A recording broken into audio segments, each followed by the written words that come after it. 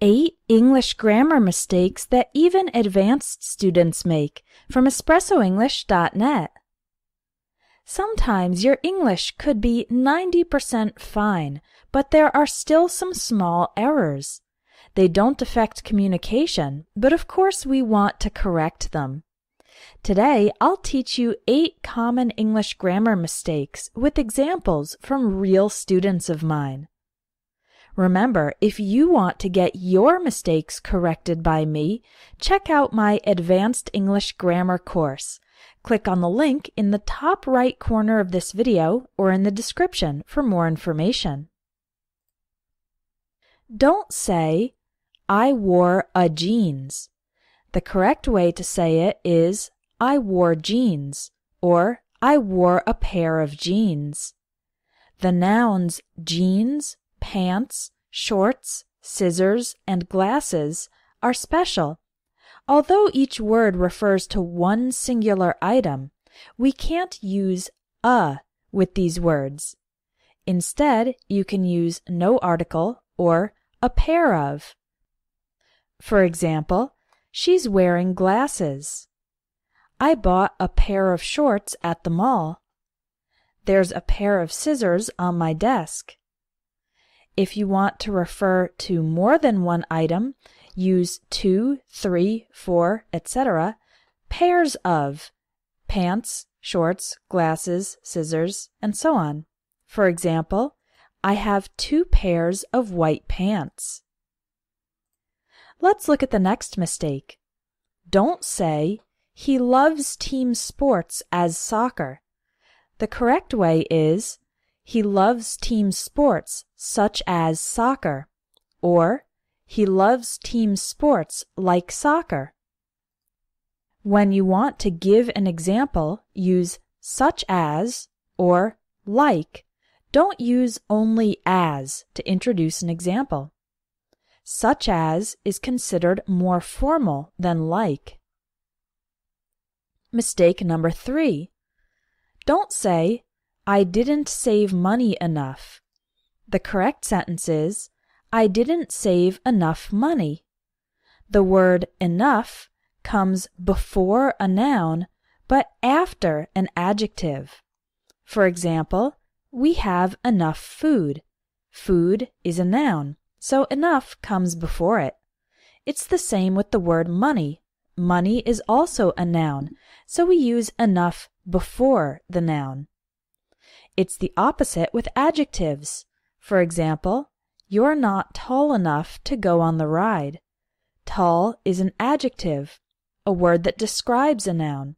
So we use the word enough after the adjective. Tall enough. Mistake number 4. Don't say, I worked a lot in last month. And don't say, we'll meet on next Monday. The correct way to say it is, I worked a lot last month. We'll meet next Monday. We normally use in with months and on with days. However, when you use the words last and next, you don't need in or on. You can simply say last month and next Monday without an extra preposition. Here's the next one. Don't say, it was so long time ago. The correct ways to say it are, it was so long ago, or it was such a long time ago. Use so plus an adjective or an adverb, and use such plus an adjective plus a noun. Here are some examples of how to use the word so plus an adjective or an adverb. You can say, she's so friendly. Friendly is an adjective. This sandwich is so good. Good is another adjective. He works so hard. Hard is an adverb describing the verb works. However, if the adjective is followed by a noun, then we need to use such a instead of so. Here are some examples of such a plus an adjective plus a noun. You can say, She's such a friendly person. In this case, we have the noun person at the end, so we need to use such a instead of so. You can say, this is such a good sandwich, and he has such a demanding job. One exception is when the noun is plural. In this case, use only such, not a. For example, they are such friendly people. People is plural, so we use only such, not such a. These are such good cookies. Here's a common mistake with the word lend and give. Don't say, I lent to him some money. The correct ways to say it are, I lent him some money, or I lent some money to him. This rule applies to lend, give, and other verbs that have both a direct object and an indirect object. You can use one of two structures. You can have the verb plus the indirect object plus the direct object. That would be, I lent him some money. Or if you want to put the direct object first, then you would say verb, direct object, plus to, and then the indirect object. For example, I lent some money to him. Here's another example. You can say, he gave Rachel the keys, or he gave the keys to Rachel. Both are correct, but it does not sound natural to say, he gave to Rachel the keys. That's incorrect. Let's move on. Don't say, roller coasters make me to feel sick. The correct sentence is, roller coasters make me feel sick. Let, make, and have are causative verbs. They are followed by the indirect object and then the base form of the next verb, without to. Here are some more examples.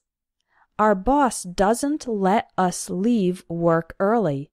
Don't say let us to leave. The correct structure is let us leave. My mom makes me clean my room. I'll have my assistant call you later today. In the case of the verb help, we can use to or not, but it's more common not to do so. So you can say, please help me carry these boxes, or please help me to carry these boxes. But it's more common to just say, please help me carry, without the word to. Okay, our last mistake. Don't say, you stopped me make a mistake. The correct way is, you stopped me from making a mistake.